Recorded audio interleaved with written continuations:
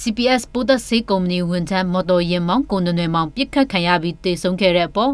နိုင်ငံတော်အကြီးအကဲတွေအနေနဲ့မန်တရားဖော်ထုတ်ပေးစီခြင်းတယ်လို့မိသားစုဝင်တွေကတောင်းဆိုလိုက်ပါတယ်။ဧပြီလ23ရက်နေ့ညနေကကိုနွယ်မောင်ကိုတကြိုပြီးမှတောင်းဆိုလိုက်တာပါ။ပြည်သူတွေကိုဒီလိုရန်ကားတန်ပုဂ္ဂိုလ်သားတွေတဲ့အသက်ပုံညော့တော်လေးပြေးဆက်ခဲ့ရပါဘူး။ခုလေးတော့ကျွန်တော်ရဲ့မြေးလေးဆုံးရှုံးသွားရတဲ့အတွက်ကျွန်တော်တို့အနေနဲ့ရင်ထုမနာခံကြရတယ်။အကြီးကြီးတွေနဲ့ဒါတော့အမှန်တရားကိုဖော်ထုတ်ပေးစီ။ကိုနွယ်မောင်ဟာရန်ကုန်မြို့ကနေစစ်တွေမြို့ကိုပိုးသက်ဆေးဖြန့်မှုတွားရကနေ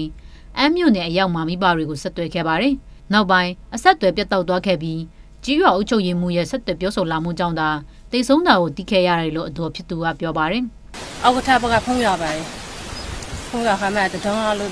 သိရပါတယ်။ CPS ပိုးသက်ဆေးကုမ္ပဏီပိုင်ကားမောင်းနှင်လာတဲ့ရင်မောင်းကိုနွယ်မောင်နဲ့ကိုဟိန်းထုတ်ဦးတို့ဟာ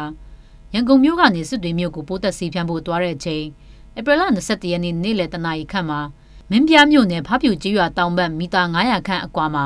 လက်နက်ငယ်နဲ့ပစ်ခတ်ခံခဲ့ရတာဖြစ်ပါတယ်။ရင်မောင်းကိုနွယ်မောင်ဟာနဖူးကိုကြည်စံထိမှန်ကတည်ဆုံခဲ့တာပါ။ကိုဟိန်းထက်ဦးကတော့ဝမ်ပိုင်မှာတန်ရာရရှိခဲ့ပါတယ်။ကိုနွယ်မောင်ရဲ့ရုပ်ကလပ်ကိုဧပြီလ23ရက်နေ့ကမင်းပြားမြို့နယ်ပြည်သူ့စေအုံကနေစစ်လင်းနဲ့တွားရောက်တည်ဆောင်ခဲ့ပြီးသူ့ရဲ့ဇာတိဖြစ်တဲ့ကြောက်ဖြူမြို့နယ်တဲချောင်းကျေးရွာမှာတကြိုခဲ့ပါတယ်။ကျွန်မနူရာပါ။